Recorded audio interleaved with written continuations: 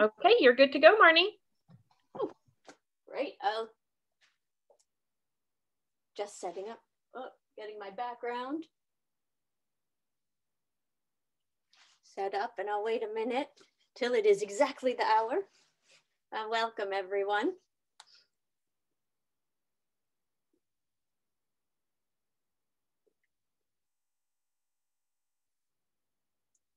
Okay, it is noon Eastern time. Hello, everyone. Welcome to today's webinar on Meeting the Moment, Strategies for Contributing to a Broad Conversation on Genetics and Society. This is the fourth joint webinar organized by the Genetics Society of America and the Personal Genetics Education Project, or pgEd for short. My name is Marnie Gelbart. I'm the Director of Programs at pgEd. We operate out of the Department of Genetics at Harvard Medical School. And it is my pleasure to introduce today's session on discussing genome editing and the environment. We will be talking about controversial topics that raise a host of ethical questions. We ask that everyone is respectful and kind with the presenters and your fellow participants. The Genetics Society of America has a code of conduct for all its online events. The link is on the slide here. I don't anticipate we'll have any issues, but GSA staff will remove anyone who is disrupting the workshop. And we will be recording pgEd's presentation today so we can share it with those who could not make it to the webinar. We take privacy very seriously, and our intention is to record the presenters, but not any participants. So if by chance we make a mistake and the participants are in the recording, that piece will be edited out before we share the video online. Okay. The goal of the session today is to share tools that pgEd has developed to engage people in conversations about genome editing and the environment, and to share discussion strategies that we've used to create a space where people can both learn but also share their experiences and their viewpoints. I'm joined today by three of my colleagues at pgEd. For those of you who have been to a few of these, you're starting to recognize us. Nadine Vincentin, Dana Waring, and Robin Bowman. Everything we'll be presenting is builds on the work of our former team members and on the lessons that pgEd has learned from the past 15 years from the people who have been kind enough to share their time with us for a conversation about genetics. So here is an outline for today's session. So for the next hour until 1 p.m. Eastern time, we'll use a standard webinar format. We'll hear a presentation from Nadine, and Dana will chime in as well. And then we'll reserve the last 10 minutes for Q&A. We ask that you keep your microphone muted, and please use the chat box for questions and comments throughout the hour. Robin will be keeping an eye on the chat. Thank you, Robin. We've also reserved an extra 30 minutes at the end for informal conversation and more questions with the pgEd team. In our last webinar, a bunch of people stayed around and chatted with us, or they listened in. And so this is optional. You're welcome to stay and mute yourself at that point between 1 and 1:30 p.m. Eastern time. We know that some of you come to webinars to listen and learn. Some of you would really like to have a space for small group discussions. And Nadine will share information at the end about how to join the Slack group that pgEd and GSA have started to keep the conversation going. And we welcome your feedback on how our programming can help to meet your needs. Okay, so today we are talking about genetic engineering and the environment because of the profound potential of new tools such as CRISPR to transform our planet. And I just wanted to start out by sharing with you a sampling of the stories that have been on pgEd's radar recently about applications that are intersecting with people's lives. So genetic engineering and environmental concerns have been on the ballots in the United States. And after years of debate related to safety and public opinions, earlier this month marked the first release of mosquitoes in the US to curb populations with the goal of preventing mosquito-borne diseases. Recent use of cells preserved in a frozen zoo designed to preserve genetic diversity of endangered animals has resulted in the birth of the first cloned endangered species of North America, Elizabeth Ann, the black-footed ferret. There's also, I'm forgetting where I am controlling my slides from. So there's also been genetic engineering in pig cells designed to lack the alpha-gal sugar on the surface of cells, so that these pigs can now be a food source for people with certain allergies that are triggered by tick bites. And they're cleared for clinical trials related to the use of heparin, which is a common blood thinner, as well as organ transplantation. Scientists are researching if genome editing can be a tool to combat the impacts of climate change, including questions about resilient crops, virus and pest resistance, and developing plants tolerant of suboptimal environmental conditions. And in particular, this article about Professor Joanne Chori grabbed our attention for today because we were inspired by the story of her decision to revamp her research program and harness genetic tools with the aim of creating new approaches to climate change. This is like 100% the kind of article that pgEd would ask students to read ahead of our visit to get their creative ideas flowing. For communities to reap the benefit from new generations of gene-edited crops, a lot of work is, of course, needed outside the laboratory. Scientists from Ghana, Nigeria, and elsewhere in Africa highlighting the need in this article for advocacy across government and non-governmental organizations to address potentially exclusionary GMO regulatory frameworks and the lack of investment in research infrastructure so that advances in the science are accompanied by developments in policy and public spaces. And final example I'll show here, as research moves forward on gene drives, how are scientists creating opportunities and addressing challenges to engage with communities that will be impacted by their work? And specifically, how can they co-create that research with all the stakeholders at the table? So clearly there's a lot going on. It's going to keep on coming. And we are here today as a genetics community because we recognize that we have a responsibility, because we hope that the science coming out of our labs will help people, it'll be used equitably and safely, and because we are humbled that we do not have all the answers. And as we aspire to meet this moment, what is the path forward? For a work of this magnitude, surely there's not one answer. And we continue to hear from you since we've launched this initiative about your personal missions for meeting this moment. Some of you are here to learn pgEd's approach, which is centered on education and dialogue that's inclusive of as many people as possible. We know that some of you are here because you're committed to preparing the next generation of scientists in your undergrad and advanced biology classes. Some of you are focused on increasing representation in research, so historically marginalized peoples are included as research participants, but also as researchers, having a seat at the table where decisions are made and the power to direct what happens next. Some of you are focused on advocacy and activism to affect political change. And some of you may not still be quite sure yet what your path is, but you're hungry to move beyond talk and find ways to take action. We may have distinct missions that drive us as individuals, but the principles that guide us in our work are overlapping. And so whatever has brought you here today, I believe that pgEd has something valuable to offer you as we share our approach for engaging with people on genetics. pgEd, we strive to meet people where they are, whether they're in classrooms, community spaces, places of worship, in government, at home watching TV, in a movie theater, or online. And the crux of the approach is one that surprised me when I first started at pgEd. We talk about genetics in an accurate and nuanced way, but also in an accessible way that centers on people, where a lot of the nuts and bolts of the science have been stripped away. And we talk about genetics without any hint of advocacy for or against the use of genetic tools. We are really always thinking about starting points. How do we start the conversation, especially with people from communities that scientists have traditionally failed to engage? Even if someone has shown up to an event we're holding, it does not mean that their mind is open to what we have to say. And we've learned from our collaborators that they often experience researchers as people who show up, say nice things, ask for something, take what we need, and then leave, whether the ask is for a blood sample or a survey that checks a box for our next grant. Why should we expect them, or Or why should they expect that we have anything to say that's relevant for them? For some people, the topic of genetics is a barrier. If you don't have the academic credentials to talk about genetics, you might wonder if you even belong in that room, or whether we will speak in a language that is accessible to you.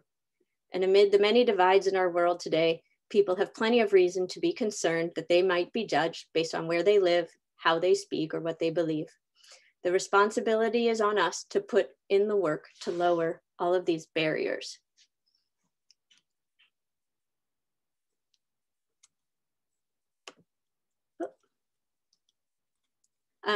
pgEd does not pretend to have all the answers, but in our experience, the best way is to lower these barriers is through conversation. Conversation that invites people in to express their opinion, to ask questions, and to share the expertise they bring from their life experiences. Conversation can be scary. We are giving up control. Personally, I love control. We cannot pre-plan for everything, and as a result, sometimes we make mistakes. Mistakes come with the territory, and all of this can be uncomfortable to walk into. So why do we do it?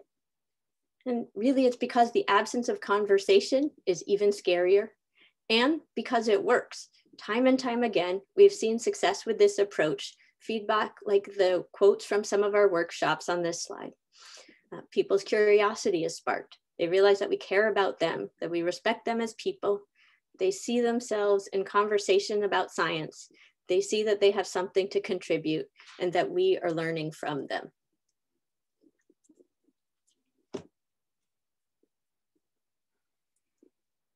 So part of what resonates with people about our curriculum is that our lessons are dynamic and responsive.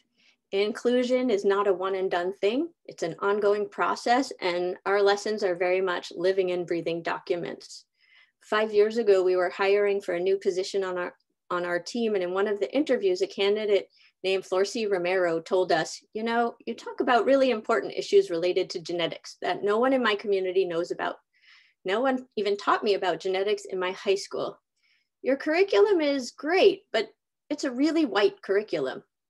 And when Florcy joined our team, our work benefited enormously from her willingness to bring her expertise and perspectives as a social scientist, an activist, and an Indigenous and Latinx woman. She started on a project to create a lesson on genetics and the environment. Our first idea was a lesson about the scientific stories. Which crops are candidates for CRISPR and why? What are the scientific challenges that are being addressed by gene drives? But Florcy asked a question that shifted the foundation of the lesson we're about to share with you. She asked, who are the Indigenous people presently or formerly living on the land where this work is being considered? And working with Nadine, who brought the science piece, Florcy shifted the entire gaze of this lesson. As you'll hear from Nadine, it's a lesson that puts the problems that genetics are trying to solve into the social context of colonialism. It focuses on the cultural significance of a bird in Hawaii and provides an opportunity for students who are Native Hawaiian to see their culture reflected in the curriculum, a culture that has withstood and resisted massive efforts to erase it.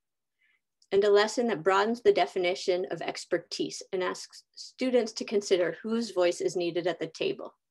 Dana will chime in with some moments where we realized the impact that Florcy's efforts had on the people we were with.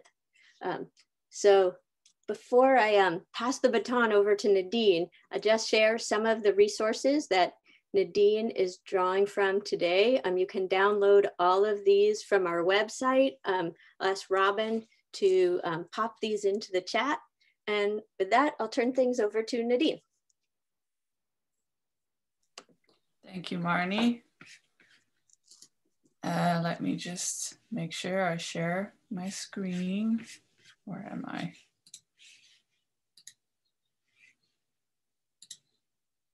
Okay, so hopefully this is all working fine. If not, I'm sure somebody will let me know.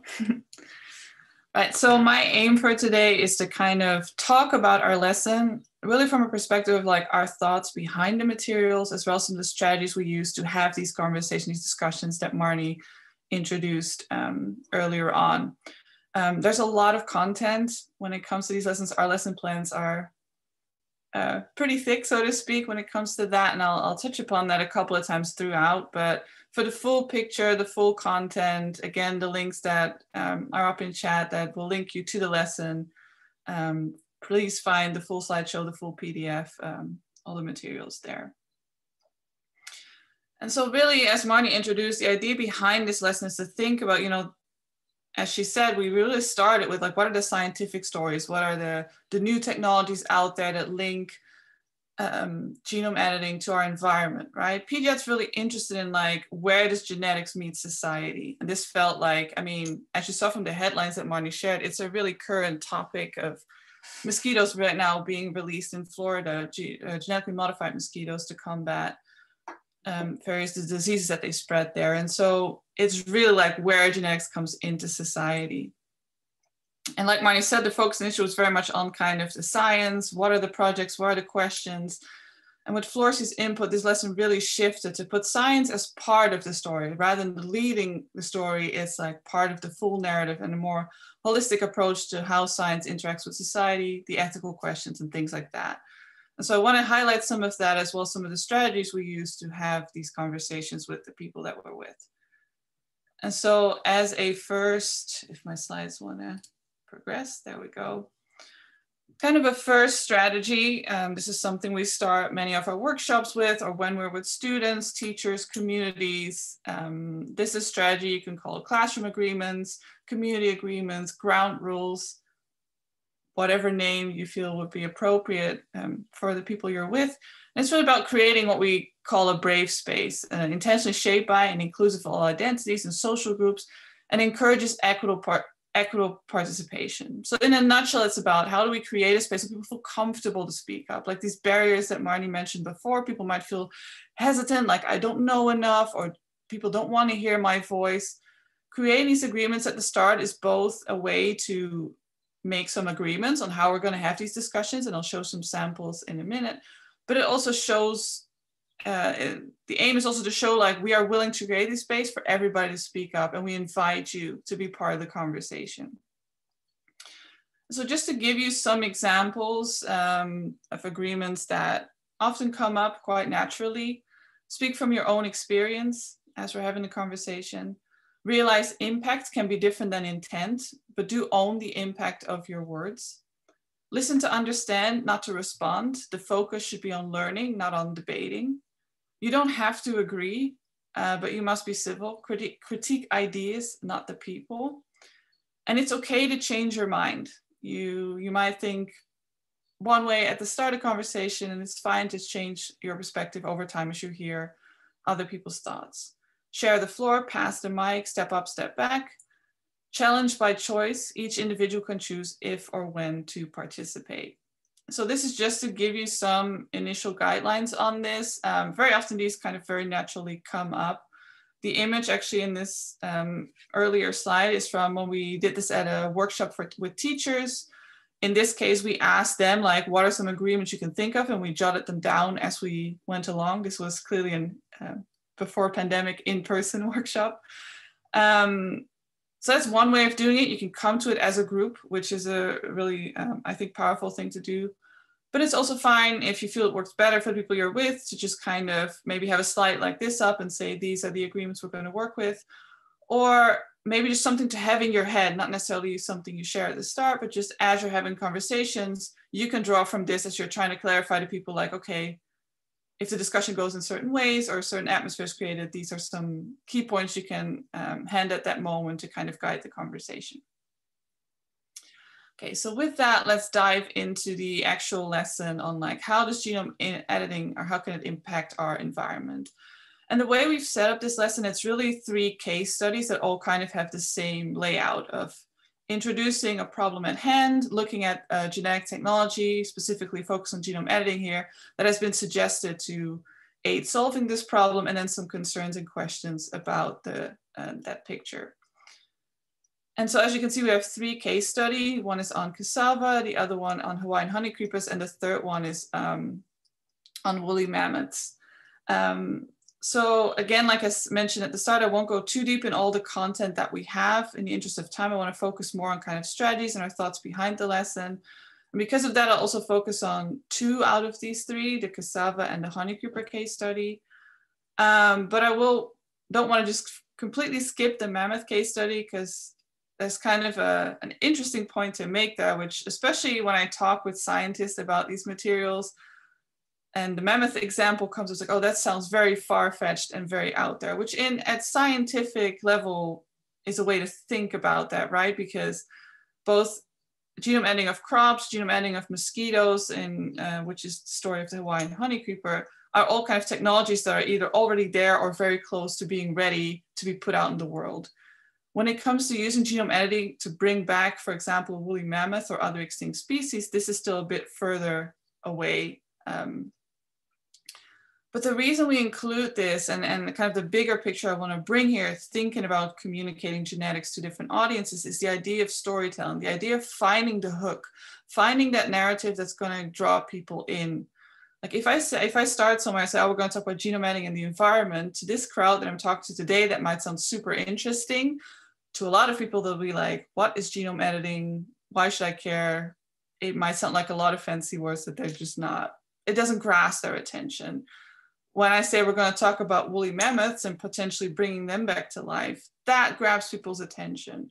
Actually, when we were working on this lesson, creating it, Boston public schools were reading the book Woolly at the time. So there really was that hook there of like, this is something that especially middle schoolers, but high schools, actually any audience, they really get intrigued and interested in. And it's getting them there to then talk about the underlying science, the social questions, the ethical questions. And so that's what I just kind of a message I broadly want you to think about when you're thinking about communicating your science, like find that story, find that question that resonates with the people that you're talking with, to kind of get them on board. And so this lesson, as I mentioned, consists of several case studies. And as I'll try to emphasize throughout, we really design our materials so that you could either present them as they are and ready to go, but we definitely encourage people to adjust them to their community, the people they're talking to, the students you're talking to. So what do you want to present this whole lesson is? One, you can pull out single case studies because they might fit with other material you're talking about. That's all part of the fun and part of the game. And so let's move on to the first case study that we have in this lesson, which is on cassava. And so for those of you who've been with some of our webinars before, you will recognize our do nows, our discussions at the very start of every lesson. And in this case, it's at the start of every single one of those case studies. We have what we call a do now or a discussion, which is really, again, when we're thinking about lowering barriers, getting people engaged, we start with conversation right from the start. To encourage people, first of all, to get engaged, to hear their voices, to let them know that we want to hear their voices, but to also lower this barrier of like, oh, I need to be an expert on this. I need to know everything about the genetics, everything about cassava, everything about what's happening. I have to be part of the conversation. You really don't. And what we're trying to do here is like this information that's here on the slide, right? You live in a rural village and your relatives are suffering from konzo, a disease that causes paralysis. You rely on a plant called cassava as your main source of food. Cassava naturally produces a toxin, and at high concentration, this toxin can make people sick with konzo. However, soaking the cassava in water for a couple of days before eating it prevents this problem. Scientists have proposed to genetically alter the cassava plant to make it less dangerous. You wonder whether providing a clean source of water, such as a well to your village, could be a better solution. What are the questions you have for the scientists about their plan? So it's really about putting the people that you're with in the shoes of this villager in this case, that scientists are coming to them saying, we have a solution for the problem we see here. What are questions you have? Let's get the conversation started.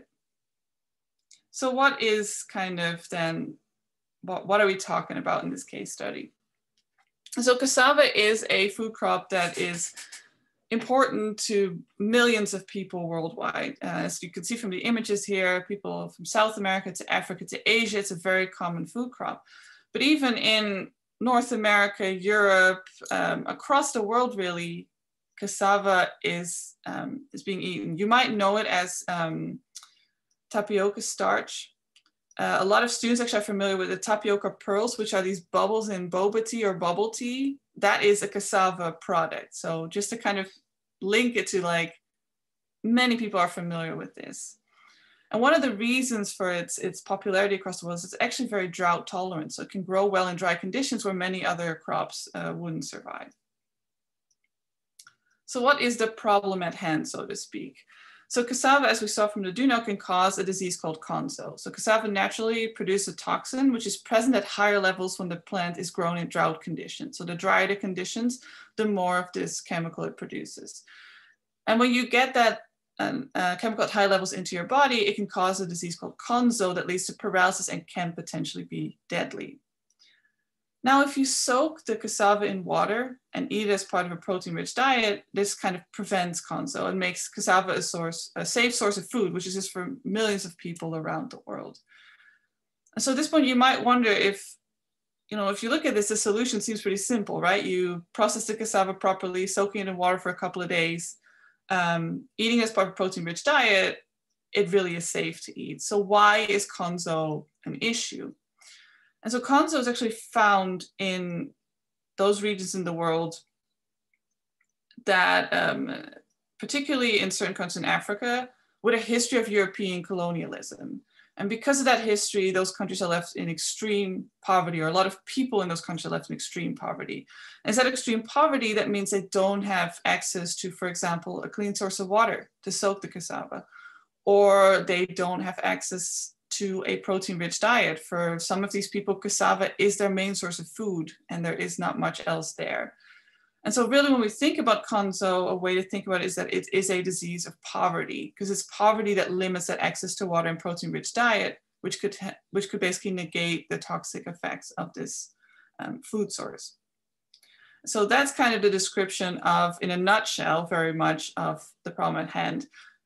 In our teaching documents, the PDF, the slide notes will have more resources both on the background of cassava, the history of how the history of European colonialism adds to the picture of konzo.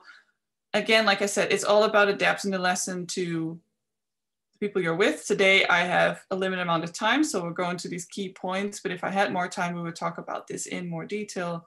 And you can really go more in depth with that. And so now that we've established the problem in this case study, the next is kind of like, what is the genome editing technology that has been suggested to aid solving this problem of konzo?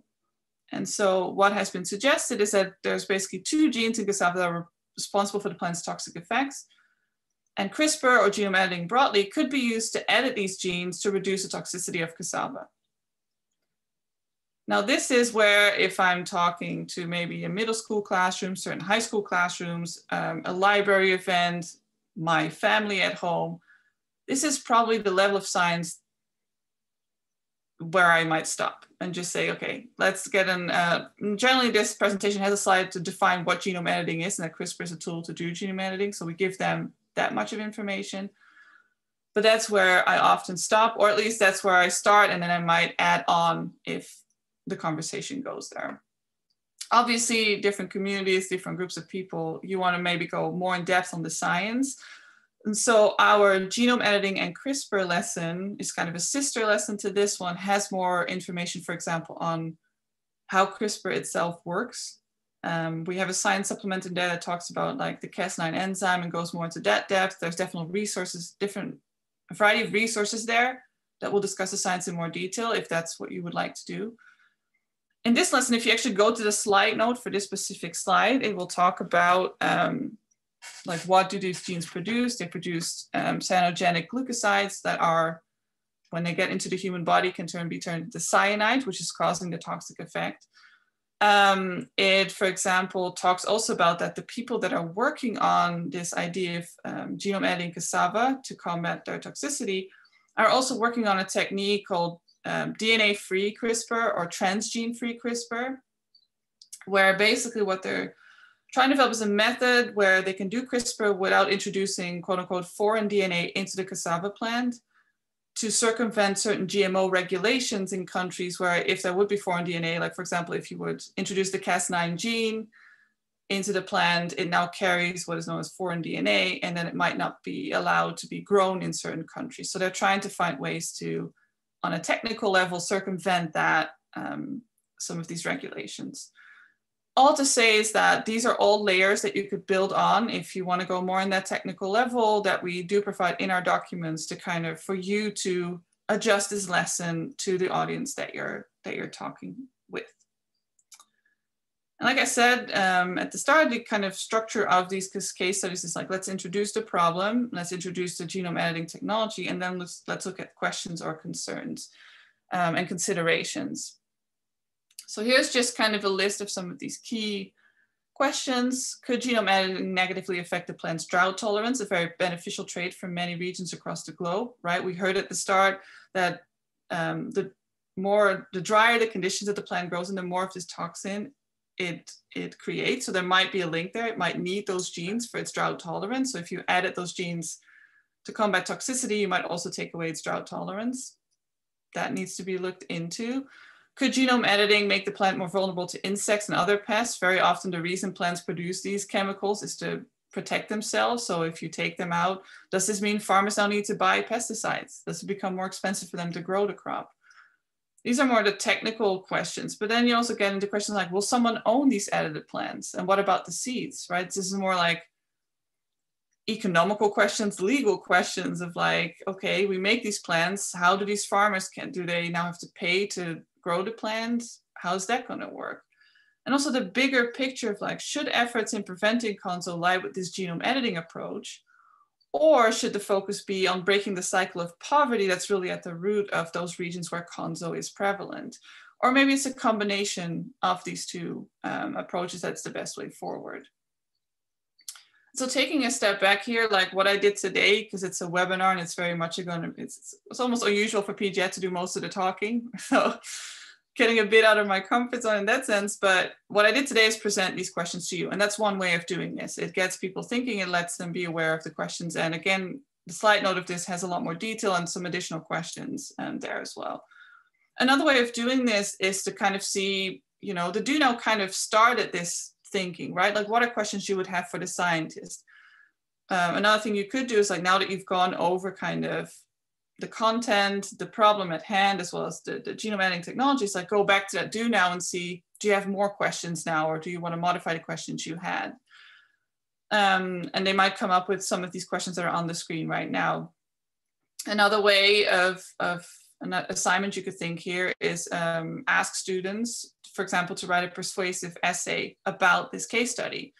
Like around the question, for example, should we use genome editing on cassava to solve this problem of Konzo, and ask them to do some further research and maybe use these questions as kind of guiding questions. So there's, again, not just content-wise, do we try and provide many ways for you to kind of adjust the lesson according to the people you're talking with, but also thinking about the assignments and how you engage with the material in that way. So that's really what I had to say about this specific case study. I just wanted to give Dana, just because Dana has done a lot of work on this lesson as well and has presented this lesson very often. So as I'm trying to keep my voice alive by drinking some tea, Dana, if you have anything you wanted to add specifically here. Yes, I do. Thank you. So one of the things I was just scribbling down as you were writing is, you know, thinking as you were talking is, you know, if you're talking to graduate students or, you know, I talk with 7th graders about this and 12th graders and community members. But, you know, some of these questions about IP, tech transfer, the regulatory questions, you know, like these are really engaging questions for scientists, I think. And so there's a way to bring this conversation super high level. I think at the undergraduate level too, you know, some of these are still will be new novel ideas.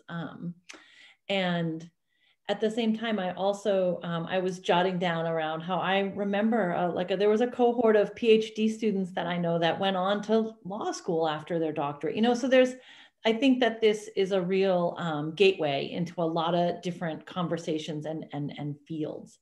And the last thing I'll add is I had an experience teaching this where I live here, I'm in Maine, and I was teaching at a small private school, and I had some engaged students and some disengaged students. And when I started talking about cassava, and I mentioned one of the popular foods from the Congo that you can make from it called fufu. And I had like a kid look up, like a kid like raised her head for the first time in my talk and said to me after, most people don't talk to me about like this food that I have every day at home while I'm here in my biology class. And I was like, well, tell me more, like tell me more about cassava, you know, like, and like, tell me your expertise, right? What else do you do? What about the leaves? What about the, you know, like whatever.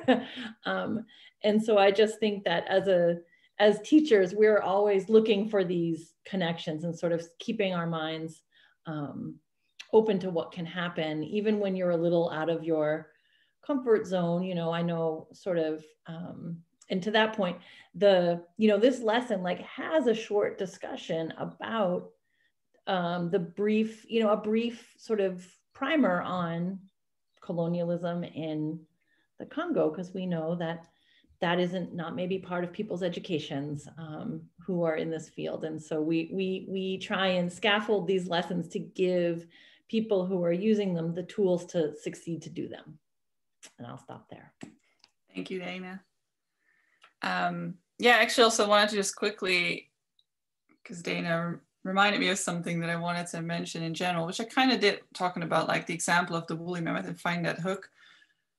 But also like the story Dana just told about, like, you know, somebody sees something they recognize, see themselves reflected in the materials, can bring that spark, can bring that interest, right? And what Marnie mentioned earlier, the next case that we're going to talk about, Hawaiian honey creepers, again, it's for people to see their own culture, their own geography, however, their own community experience, however you want to frame that, in the materials, really makes people connect with it. And it's also powerful to introduce others to their culture, right? To have others see that might not be familiar with it. It's this idea that we've talked about, like this windows and mirrors, the mirror of seeing yourself reflect the material, but also the window into seeing how other regions of the world or other cultures deal with certain things. And so a term that's often being used around this is kind of this idea of place-based education or place-based materials, where this is an exercise we've done with teachers, but I think it would also really work with students actually as I'm talking right now,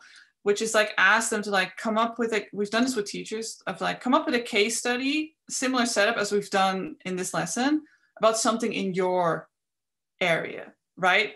I mean, right now, Marnie showed the headline of the genetically modified mosquitoes being released in the Florida Keys. That's a great case study for Florida teachers to think about, but they could also assign that to their students and like, you've heard this on the news, how about you write a case study around similar lines, because it directly impacts their lives and kind of gives that interest. Okay, so let's actually switch to honey creepers, because I keep mentioning them and we haven't actually seen what that one is about. So again, repeating myself here, we start with a do now, right? We start with getting people engaged from the get-go. And as you can see, the reason I kept this in here is to just show you like the different flavors of how we think about this. So in this case, as you can see from the very first sentence here, you are a scientist. So last time we put ourselves in the shoes of somebody who was like a villager, where scientists are coming to them and it's like, okay, what questions would you have if you were the villager? This time, you're now the scientist. You have thought of a genetic solution to a problem at hand. In this case, it is a species of bird that is at risk of a danger of extinction because of avian malaria. And so the questions that we ask here, which is the second paragraph on the slide, you know that people who live on the island need to be partners in this project. How do you establish such a partnership? What is the information you need to gather from them? What information might you want to give to them? What are you looking to learn? So this is really, again, to keep thinking of the bigger picture. Science is not live in isolation, it lives in society.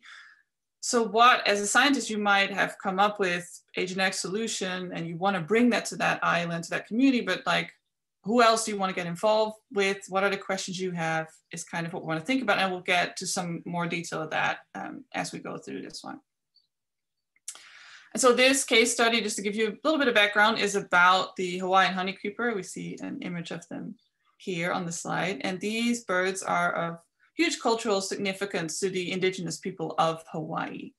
And this bird is at risk of extinction, partially because their habitat is shrinking due to human activity. But a big part of it, as we saw in the do now, is this threat of avian malaria. And so, again, as you see, the setup is very similar. Let's now look at what's the problem at hand.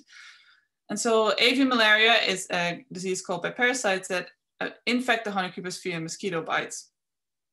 And the really interesting thing here is that mosquitoes are, relatively speaking, new to Hawaii. They were only introduced in about the 1800s to the islands. And so because of that, these Hawaiian honeycreepers do not really have any natural defense against either the mosquitoes or the parasites that cause malaria.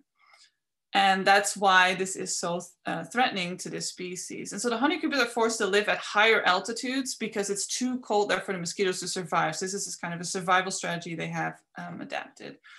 However, for their food resources, honeycreepers need to travel into the valleys, which again puts them at risk of malaria infection because that's where the mosquitoes live.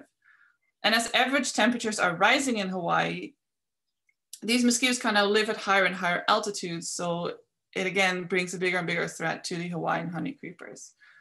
And so taking just a quick step back here, I just wanted to highlight here, like, when you see the title of our lesson and think about our lesson, the first thing is like, oh, this goes into a genetics class, right? And that's a great fit. Like if you're talking about genome editing into your materials, these case studies are a way to bring that into life in a way of like, how does it live in society? What are the questions we're thinking about? Kind of all the things we've already talked about. But I mean, here you can also see, and Dana also already touched upon this, like, you know, there's regulation and law you can think about. There's also the angle here about ecosystems, right? We're thinking of like, how do all these species interact with each other? Climate change, average temperatures are increasing. Here we see a consequence that might not be directly in the front of people's minds, right? Climate change, we think of things getting warmer and sea levels rising, but let's look at a very specific case of how that might affect this very specific species of birds. So really to encourage people to think beyond maybe a genetics class to include some of these conversations and some of these lessons. So what is the, again, same layout, what is the genetic technology that's being introduced? I won't go into too much detail, but really there's many genome editing when it comes to like mosquitoes and combating the diseases they can transmit. We focus on kind of two broad ones here. One of them is like, we could introduce a genetic trait that will wipe out the mosquito population. No more mosquitoes means they no longer transmit avian malaria. That could help these birds. Or we could introduce a genetic trait that prevents a mosquito from carrying the malaria parasite. So mosquitoes are still going to be there. So again, you can think of big ecosystems. You know, do you want to wipe out an entire species of mosquitoes, or do you might want to keep them around? There's pros and cons to either one of those. So we keep the mosquitoes, but they can no longer transmit the parasite that causes malaria. So the additional kind of technological point we add here is this, based on this idea of like, well, if I make these mosquitoes that have my genetic trait of interest and I release them into the wild, and they mate with wild mosquitoes, that trait, if you look through the generations, doesn't spread very far, very broadly, I should say, in the population. And so what researchers have looked at is a tool called a gene drive, which basically ensures that that trait that I'm interested to spread in the wild population is passed at basically 100% to offspring. And so as you can see from the schematic, now we spread this much more broadly in the mosquito populations to the generations. And actually in this specific schematic, all the offspring in that final generation now have that genetic trait. And again, the same with the cassava. For many audiences, this is maybe where I'll stop talking about the details, but I can imagine that for many of you, you might want to talk about more detail on how do gene drives work? What exactly are these traits? And so, first of all, there's a lot of resources out there. If you, for example, type gene drive into YouTube, many cool like animations that explain that. We ourselves in this lesson, if you go to the lesson document, we have a supplemental slide at the end that hopefully, as you can see from this schematic, goes into more detail of how these gene drives work. And the slide note that goes with this, I think it's about a page long, goes into kind of the molecular details of the gene drive, but also the molecular details of these two traits that I talked about here, right? How does that work? Like, what is the molecular mechanism behind wiping out those mosquitoes, as well as, or preventing mosquitoes from carrying the malaria parasite. So again, we're trying to provide people with the tools to adjust the lesson to where the level of detail they would like to get into, and that works with their audience. Okay, and the same as with the last case study, we finished with major questions and considerations. Some are on the slide. There's a lot in the slide notes. I've gone over how you can use them in various ways.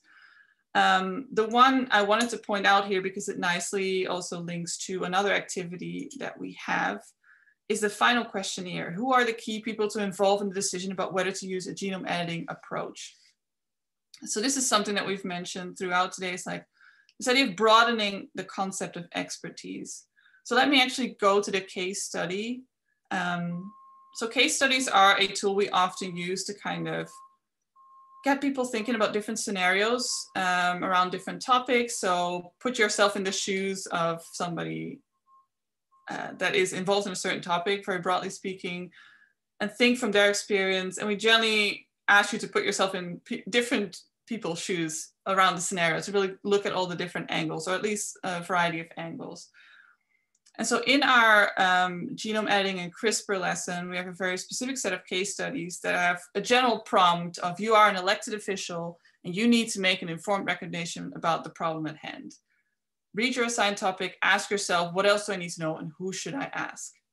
And one of the topics that is in our CRISPR lesson is, should genetically modified mosquitoes be released into the environment to combat Zika virus? Very current. There are elected officials in Florida who have had to make these decisions and have had to think about these things.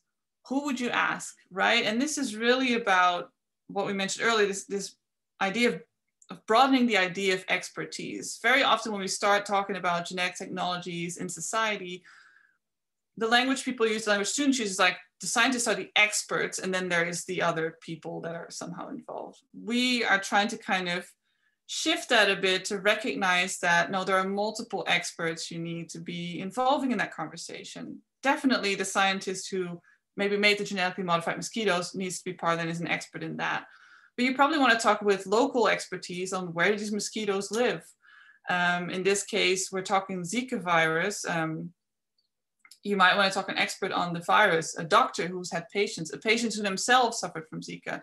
You might want to talk with legal people, sorry, I don't know the exact terms for that, that might know the laws about releasing genetically modified organisms into the environment. If you as an elected official want to hold a referendum, which is what they did in Florida Keys, you might want to think of talking about educational experts on releasing materials that can inform the public as they're trying to give an informed opinion on should we do this in this community or not. And so lots of different ways of thinking about this and broadening this idea of like, how do we all work together as these scientific advances move into society.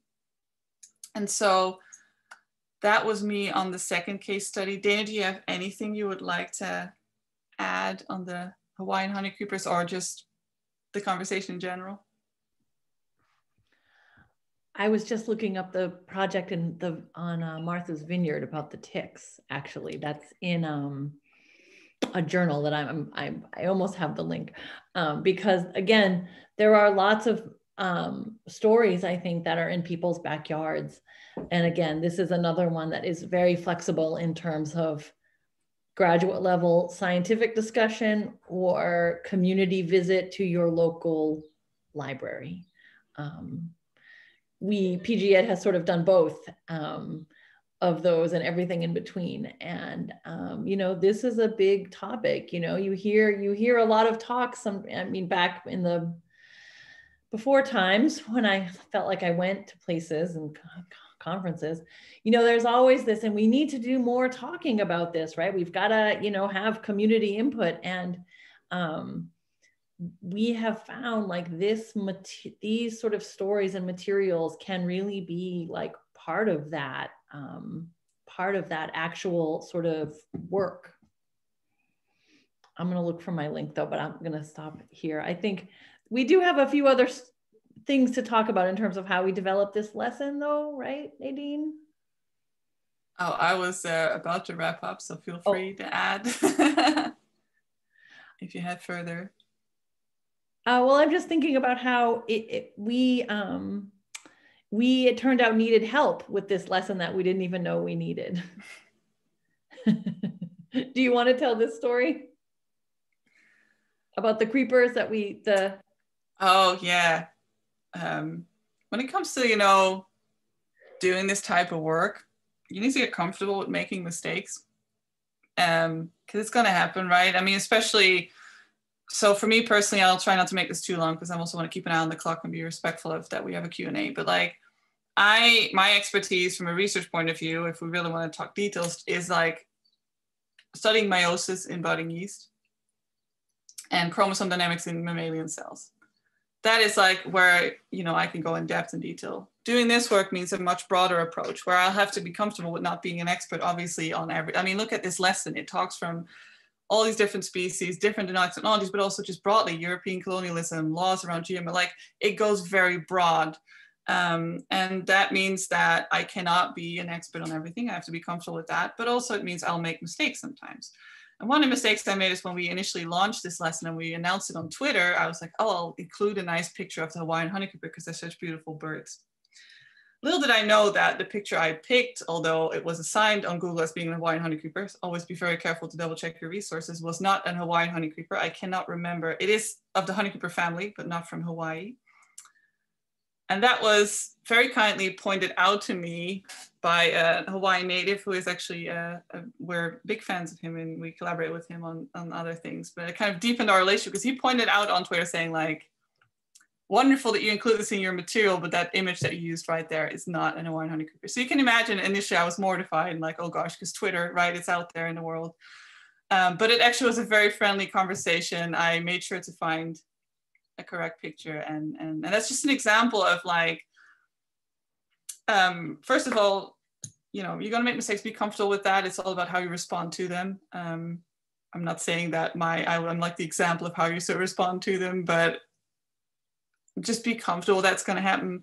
But also, and again, highlight the importance of having various voices as you're even thinking about your educational material, like what Marty said at the very start about having Florsey there to really shift this product and think about the bigger picture of like, how do these technologies affect the people living on the lands, like the indigenous people affected by bringing these technologies to where they are, right? That was a thing we wouldn't have necessarily thought about had we not had her expertise on that. And in this case, the expertise of somebody living on Hawaii, being very familiar with that, really broadened and enriched our lesson. And I think that's something to think about, like find the other person in your department that might know a bit more on a certain topic, and you could even co-teach. You know, there's a lot of ways we encourage people to think about teaching the lesson in different classes. And so I really want to quickly wrap up here because I want to go into the Q&A and the half hour after where I'm sure we can talk about a lot of these other things. So very briefly, next step action items. We are planning more webinars. We're still working around scheduling them, as everybody's schedules right now are in between online, at home, in person. So there's a bit of but we are planning on having more of these webinars. Another thing that I'm very excited about is that we are working on putting together smaller interactive workshops. Like I said, we're all about discussing. So this is very unnatural for me to just have been talking at you. And so these workshops will have the aim of bringing a smaller group together to go more into depth on a lot of the strategies, the topics, things like that. And we are aiming to launch this in the fall. So please keep an eye out for those. Very quickly in the chat, we will share a link to our Slack community that we've set up. Really, it's to bring people together to continue the conversation beyond just this hour and a half we have with you, but also there are people in this community right now here that I'm sure are doing projects in different ways, reaching out to the general public. And so I want to just give people space to interact with each other. You might learn from each other. Might want to, you know, have another speaker at your event. And this is a way or a place where you can kind of gather that. So that link should be shared. We also have a survey about today's webinar. Your input has been so helpful and important to us as these webinars have been progressing to kind of make sure we hit on the points that you're looking for. And so please, please, please fill out the survey because it's going to help us so much in the future. And I think we might also be sharing an interest survey, which is really about this collaboration project in general, as we're thinking about creating these workshops, future webinars, just to hear your thoughts and ideas. And I will stop there because it's later than I was hoping it to be, but to say thank you today for listening. We'll switch to Q&A. I'll first ask Jessica to stop the recording so we can have our Q&A after that. Thank you.